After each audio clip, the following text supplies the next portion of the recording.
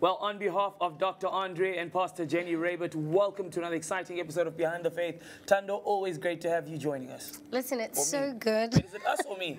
I don't know. We're joining. We're joined. Just join. We're Join. joined. Just come along. Well, we are married, so we are joined as one. Hello, everyone. We are married. I don't dispute that. Hello, everybody. I was wondering there for a second because you were laughing as I was saying. No, I'm laughing because I was in one. Listen, I know they say women think like spaghettis and whatever. But you were in a box. I was in a bit of a box there, and so I had to like just close the box I was in and open a different box. You know how it goes. But hello, everyone. It's good to have you because I was gonna say I'm so excited for today. I'm so excited for what's coming up. I think it really is. It's not, I don't want to say it's a passion project as if it's like this little thing that you do. It's such an imperative thing for every single one of us as believers to stand up in this world for all that we believe in and ensure that we leave a mark and we leave a legacy that is appropriate and is correct for the kingdom of God. But more than anything, to train up every single person, including the little ones, especially the little ones, in the way that they should go. Because you know, you and I, we were trained up by our parents, okay? And it helped us along the way so we could be purposeful people. So I'm quite excited for today's program. That's why. I was trained up by my dad. We used to do bench pressing, push-ups, squats. Daddy didn't bench press. Okay, my dad didn't bench press. I'm just joking. But anyway, thank you for connecting with us. Thank you for joining us. Listen, if you don't have one of these yet, this is the Amazing Faith Daily Devotional. It is an amazing 366 devotions in here to bless you. And of course, each week ends off with something that's beautiful, where it's got the some notes and things you can refresh and put on. So you can go to our website, myfaith.tv. That new website, we have myfaith.tv. And of course, you can purchase one right there on myfaith.tv. Please be aware, of course, that there are some postage costs involved as well. And if you are contacting us from outside of South Africa, please note that the postage costs that are there are for within the borders of South Africa. But please get this book. It is an incredible book. The devotions that you get to see, you receive by email or you receive via, what's the word I'm looking for? On Facebook. Those are the devotions that we are talking about today. So get one of these books, get it in your hands, a hard copy. There is a PDF version as well on the website. But this is the hard copy. You can get to read it. Tando and I read it every morning personally as well. And it is an incredible devotional book that you guys can do as a family. So every day, maybe before you head out into the hustle and bustle of the world, you can get yourself. And just by the way, it's not necessarily a replacement devotional, just for everyone to understand. Off half sentence, you know that? Why? I cut myself off. You didn't cut me off. I cut myself off. Oh, okay. So it was the weirdest thing ever. So everyone, listen, it's imperative for every single one of us to get a fresh download from God every single morning. So that is amazing. But this also is an additional tool, which is good word. Because at any given point in time in your life, you want to make sure that you have word on the inside of you, sustaining you, and it expounds really beautifully on every single scripture or every single subject. They've been prayerfully put together, and it's to equip you. So it doesn't have to be, oh, this is all you're going to read. You have to read your word, okay? So that's right. Just putting it out there, this is just a supplementary devotion. But it's powerful. It's powerful. Yeah. Today, what's going on? Okay, so today, listen, you guys were with us during Faith on Fire, and it was an incredible time. What an amazing time in the presence of God right there. But one of the things in one of the nights that Dr. Andre spoke about was something which is called the Comprehensive Sex Education Bill, which is coming up, and it is going to be something that affects it affects South Africa really, because South Africa can't make laws on behalf of other nations. But one of the things I was talking about is the implementation of this bill, the implications of this bill, how this bill's been put together, and what as family we can do. And one of the people that Dr. Andre was speaking about, who is out there in the forefront pushing forward, is from Freedom of Religion South Africa. That's Mr. Michael Swain, who joins us today, of course, to talk about the Comprehensive Sex Education Bill. And we'll see if we can talk about anything else, but I think this is the one thing that's the hot topic right now, and he'll give us a few more ideas. Mr. Michael Swain, welcome to Behind the Faith. Great to have you joining us once again. It's great to be with you. Fantastic. Well, let's jump straight into it. What is the Comprehensive Sexual Education Bill, or CSE? Well, CSE is Comprehensive Sexuality Education, and it's a curriculum. Okay. As opposed to a piece of law. Right. It's actually a series of scripted lesson plans and educator guides, which are part of the CAPS curriculum, which will apply to state schools. Okay. And comprehensive sexuality education has been around for a while. It's been around in schools since about 2000. But this curriculum has been completely revised in keeping with UNESCO's international technical guidelines for sexuality education.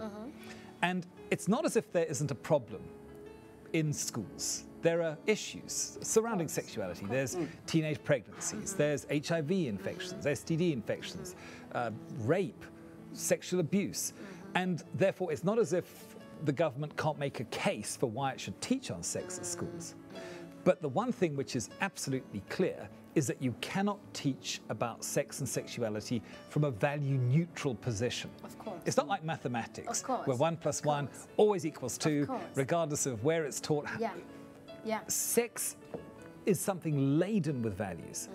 And so the critical component of this is who has the right to pass their values onto children.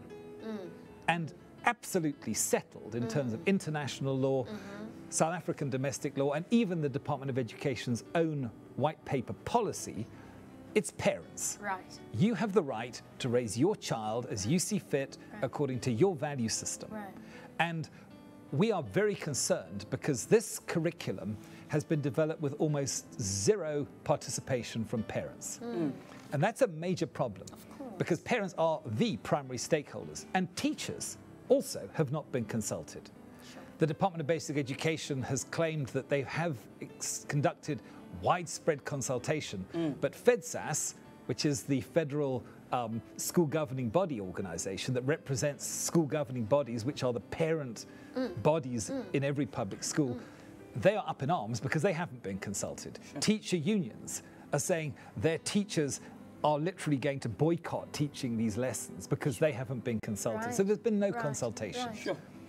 Now, you spoke about consultation, but you also mentioned, you touched on parental rights. So let's talk about what are parental rights? Do parents even have rights? Parents absolutely have rights. Your children are your children. And you internationally and domestically are recognized as the primary caregiver. You have your children's best interests at heart. You are responsible, in fact, primarily for their education. So the state in the new South Africa, the big shift in education was that it was formerly the government developed the curriculum and everybody got taught it, to there's now a partnership. Right. Parents are recognized as the primary people responsible for educating, and the state empowers that by providing obviously the schooling system and the teachers and the curriculum and what have you. But it's very much a partnership. And the big concern about this curriculum is that there has been no consultation. And secondly, even if there had been, should the state be allowed to basically teach what it decides to your children about sex and sexuality? Because it's an impressionable age. What you learn as a child about sex and sexuality will fundamentally shape your life. I mean, I've forgotten everything I ever got taught about how to read a map or something like that, you know. But sex and sexuality, that stays with you for life. It does. And so what we believe is critically important is that parents' rights are recognized, that you as parents have the right to raise your child according to your value system. And therefore, when it comes to sex and sexuality, you must be able to see what's in the curriculum before it's taught to your child. And if you're not happy with it, you should be able to withdraw your child. And potentially, if there are enough parents in the school that nobody's happy with it, you should be able to choose, or have the school choose, or the school governing body choose, an alternative curriculum with perhaps a different value set or system. Right. Oh, wow. So a bit of a question. So if a parent's watching at home and they're like, what's this big hoo-ha? The school's always done their job. I mean, what's the big difference with the new curriculum when it comes to sexuality? Can you actually give us a bit of a picture there? Well, I think one of the claims of the Department of Basic Education with this specific curriculum is that it does not sexualize children. Because that's the big problem. You see, if you can show that what you're teaching children perhaps is going to reduce HIV levels, Right. reduce pregnancy Right. levels, reduce sexual abuse levels, or whatever it is, then maybe there's a good case for it. But there are two problems. Firstly, this particular curriculum, independent studies using UNESCO's own data, which have looked at this curriculum, have actually established that, in fact, instead of lowering, everything goes up, and Sure. quite significantly. Sure. So there's earlier sexual debut. There is more teenage pregnancies. And it's even worse, interestingly enough, in African contexts. So we believe that it's very, very important that parents understand that this is a real thing. And that, yes, if you're happy, if you're comfortable with your child learning whatever the state decides to teach them, well, that's your right too. You can do that too. But if you're not, we believe those rights should be respected. Right. So this whole basic thing, because you're talking about it, that it's your right, you can do what you want as a parent, right? Cool. But where's all this thing being? Because it's almost like this whole thing's been shrouded in mystery, and it just pops out of nowhere, and all of a sudden, hey, we're having a meeting, we're gonna sign this thing off. So has there been transparency when it came to this thing? Not just like the consultation Right. hasn't been there, we've established that, Right. No. but has there been transparency? No, and again, that was the problem. So when the Department of Basic Education came to Parliament and presented this to the Education Parliamentary Portfolio Committee, they did not even produce the materials that they were going to be they taught. wanted. They just took the basis, trust us, and they made statements. So one of the statements was, for instance, this curriculum, CSE, will not sexualize children. So in the 12-year-old age, where children are typically starting to go through puberty, adolescence, their sexuality is beginning to awaken, one of the educator guides says that the teacher must now give them a detailed description, and I trust the viewers aren't too sensitive here, on anal sex, oral sex, vaginal sex. How does that not sexualize a child? At 12 years At 12 years old. Grade how, 4. How does that not, that's not grade 4. That's grade 7, so grade 7. Grade sorry. 7, grade 8. I mean, Yeah. how does that not sexualize children? Yeah. Of course it does, it must. And Because they're curious. of course they're curious. And what are they going to do for homework? You know, Practice. I mean, that is the problem. And so, again, this curriculum itself potentially harms children, therefore. Because if everything was going down and there was less teenage pregnancies, less, later sexual debuts, etc., then there's a good, perhaps, case for it. But if actually it's going in the wrong direction and potentially, therefore, harming children, well, according to the Constitution, one of the state's primary duties is to look after the best interests of the child. Yeah. And if it's harming them, that cannot be in the best interests. And so we are simply saying this is too fast. There's been almost zero consultation. Parents have not been consulted. Parents have not yet been formally given the opportunity to even opt their children out of classes. And it's really time to pull up the handbrake on this and say, let's just pause, because this will affect the next generation of children. So if parents can opt out, so to speak, what are the alternatives? Because I'm thinking, obviously, now I'm going to my class and CSE is part of the subjects. Now I've got to get pulled out of class, but what do I do? Is there an opt-out alternative? Is there another alternative? Are they available? Do parents even know? Where can they find this information? Just And this, you've raised some very good questions, because Minister Angie Masheka said, I think about 2 days ago, that well, parents who don't want this can actually opt their children out. But that actually raises more questions, the ones that you've just asked, than it actually answers. Because she said as long as they are given an alternative, CAPS compliant curriculum to learn. But that's not the job for parents. In other words, it just shows how quick it is. You can't just say, well, just opt them out. How do they opt out? What are the alternatives? What do children do in those classes? How are they not potentially discriminated against or marginalized by saying, okay, you and you leave the class? I mean, it's been very poorly planned and very poorly thought through. And we have put a series of questions now to the Department of Basic Education to ask them to clarify. What do they mean by parents can opt out? Their own spokesperson, by the way, immediately contradicted the minister and said, no, you can't opt out. And then, by the way, yes, well, if you do opt out, here are your options: private schooling or home education. That's not opting out. that's completely opting out of public school, which private schooling and which you have a right to as a South African citizen. So they can't just say, well, if you're not happy with what we're going to teach your child about sex, then take your children out of the public school system. I mean, that's ridiculous. And I don't think they necessarily mean that, but it's just an indication of this is really sort of shooting from the hip, and they haven't thought this thing through properly. And that's why we're saying, let's pause, let's reconsider, let's consult. Teachers who are going to be delivering this curriculum aren't happy with it. Parents are definitely not happy with it. Some parents, enough parents. And there are 40,000 parents on a Facebook group that came to pass in about a week, I think, who are saying, leave our kids alone, hashtag.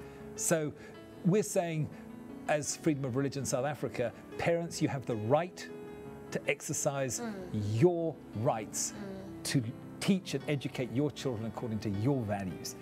And we believe that's a very important position.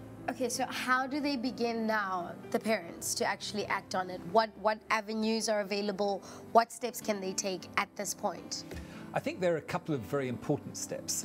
There is a consultative forum which the Department of Basic Education has put in place specifically around this curriculum. It's a pre-existing thing. And there's a meeting on November the 27th.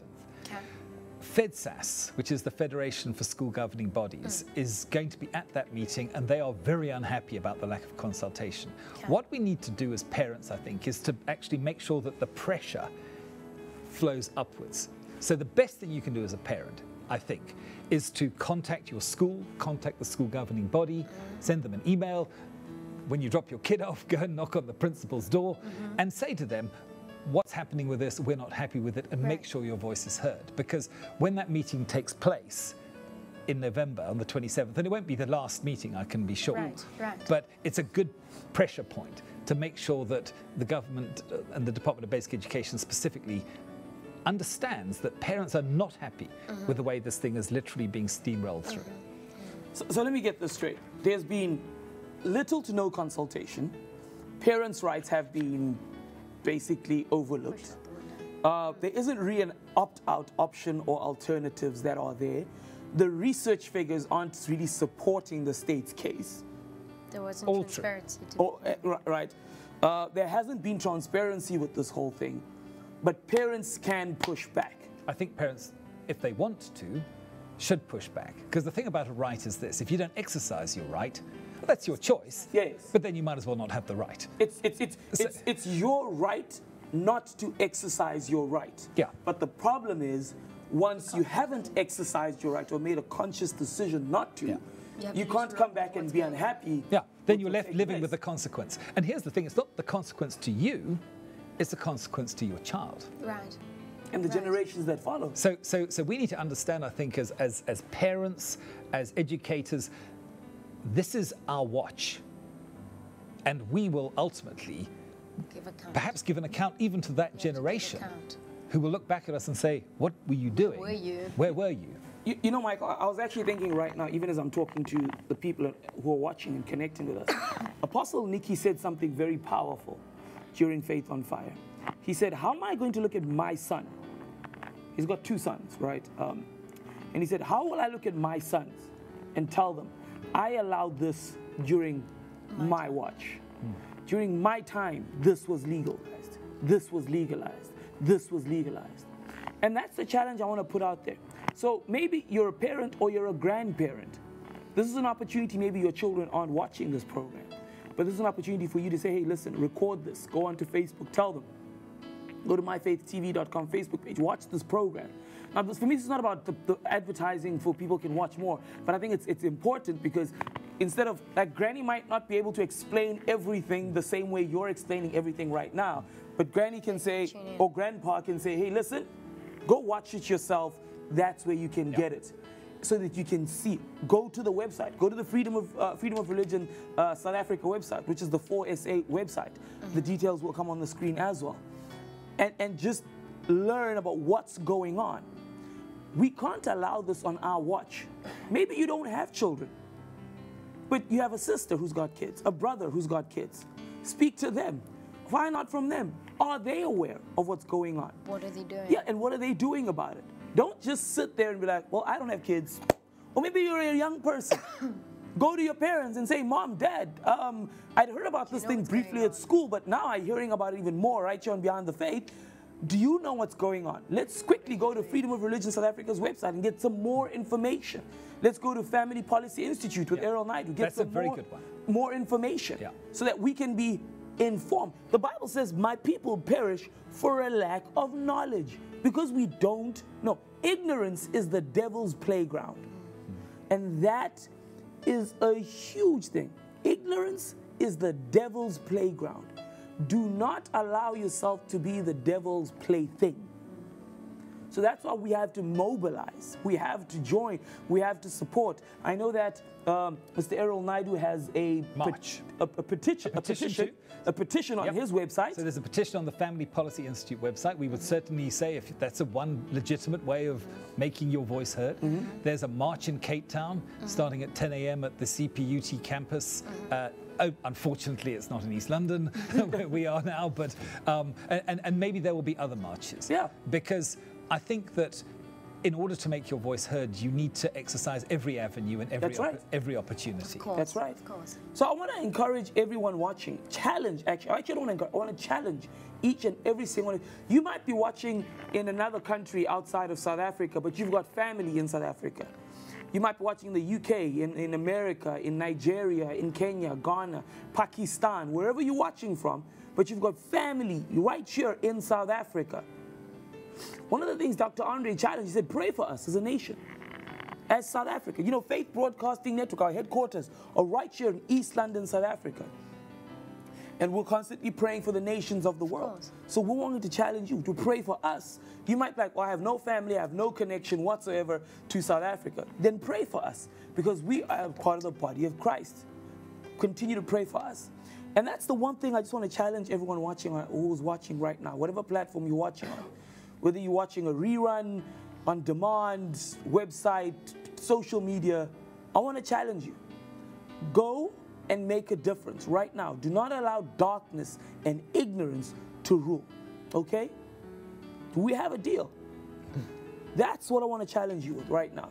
You know, is there anything else you'd like to share on this topic? We've got very few minutes, and I just want to quickly touch on CRL just as an update. Is there anything else you'd like to share?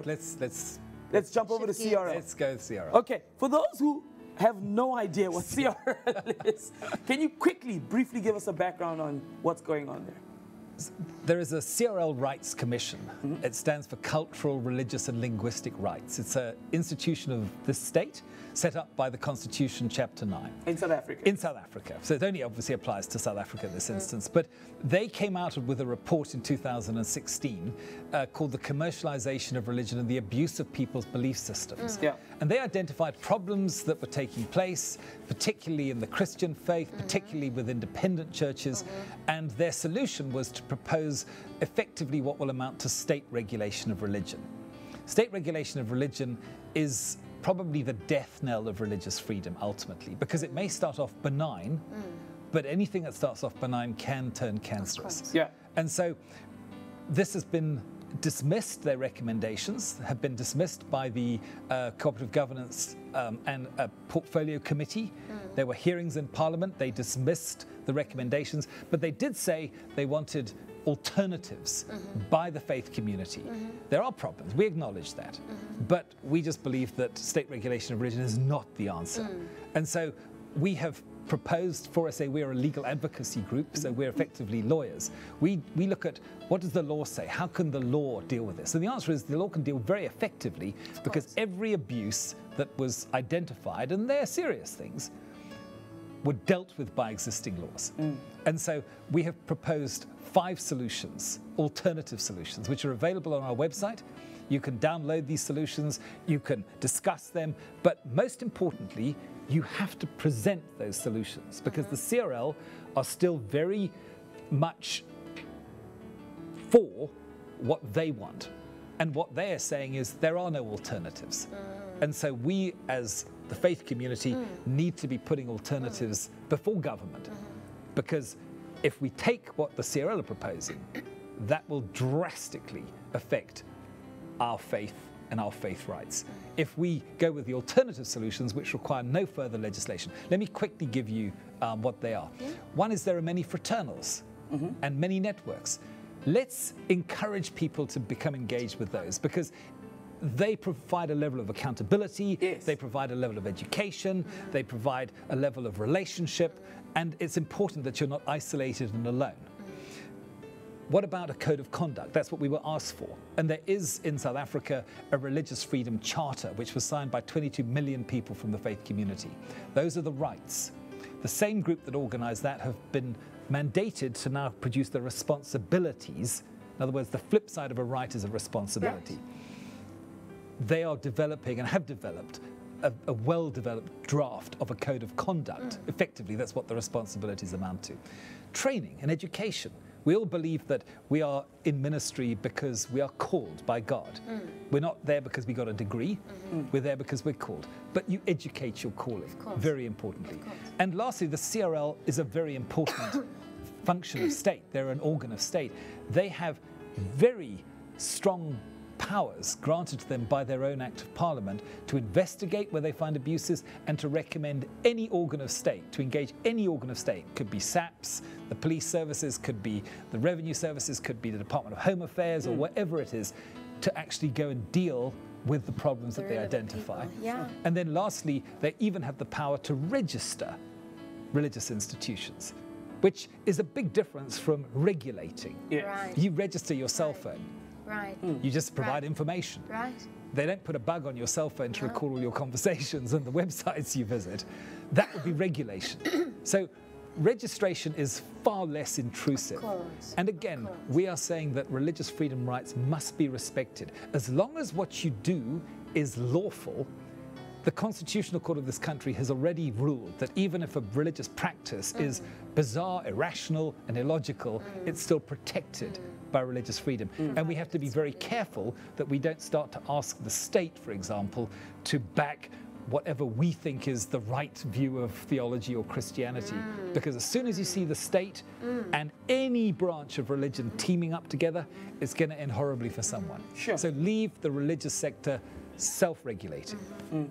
Wow. Well, that's very good. Well, Michael, thank you very much for joining us. And of course, it's been an honor and a privilege. And I know you were busy around East London doing meetings after meetings with fraternals and different groups out there. So good to be here. And thank you for your hard work. And listen, for each and every single person watching right now, if you can go to the Freedom of Religion website as well, Freedom of Religion South Africa website as well, and even support the work they're doing, partner with them, connect with them, so that they can still go further and do more and more and more and more and more for the kingdom of God. And our Facebook page. And please go to their Facebook page as well. Well, guys, thank you for connecting with us today. It has been an honor and a privilege to speak to you and share with you all this important stuff around what's happening within the religious and legal space within South Africa. Thank you for connecting with us on behalf of Dr. Andre and Pastor Jenny Raybert. We love you. God bless you. Shalom.